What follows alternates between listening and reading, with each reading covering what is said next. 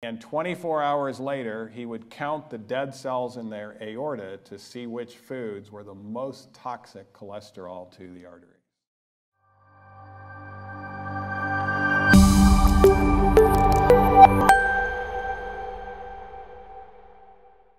But there's an additional problem with the cholesterol in our diet versus what our own livers make.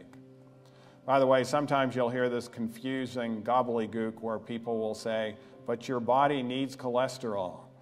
It's going to be a problem being on a plant-based diet. Well, in a way, they're right. Our body needs cholesterol, but we don't need any in our diet. Why is that? Because our livers make plenty. And we can actually train our livers to make more by what we're eating, which is not a good thing. We don't want to make more than we need. But the problem with cholesterol in the diet, Dr. Taylor showed in particular, was that the oxidized cholesterol is more damaging.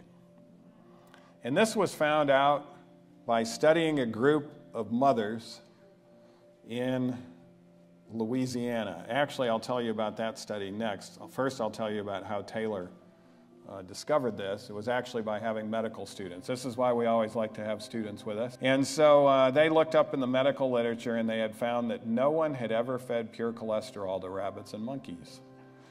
And so they thought, aha, nobody's done this, let's try it and let's see what happens. So they got it approved, but then they had to go to the cholesterol researcher because they didn't know how to find pure cholesterol. And he said, yeah, I've got a bunch of it. It's over there in that bucket. It's been there a long time, but it's pure cholesterol. Go ahead and use it. So they fed pure cholesterol to rabbits and monkeys, and within a few weeks, they all began to have heart attacks and strokes. And they were done with their study. They showed the data. They were out of there. They had completed it.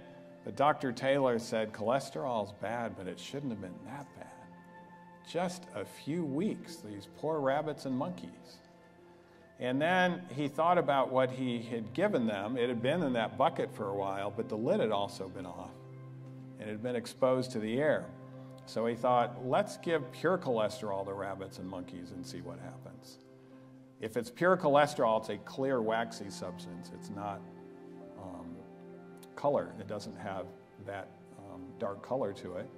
And so they fed pure cholesterol, and none of those monkeys and rabbits developed any atherosclerosis. Clean vessels. So that's when he realized, okay, the problem is oxidized cholesterol. And so he realized people don't just eat cholesterol, whether it's non-oxidized or not. They're eating food. And so he gave these monkeys this one food, and 24 hours later, he would count the dead cells in their aorta to see which foods were the most toxic cholesterol to the arteries. He found out the most harmful cholesterol to arteries are the cholesterol that's found in what? Custards. What are custards? Milk, eggs, and what else? Sugar. When we mix cholesterol up in a sugar environment, we're going to heavily oxidize it. And what's the most commonly consumed custard in America? Good old-fashioned ice cream. And this is why it's far better to take frozen bananas and put them through a champion juicer. There's no cholesterol there. You don't have to worry about oxidizing it. You can do toe fruity.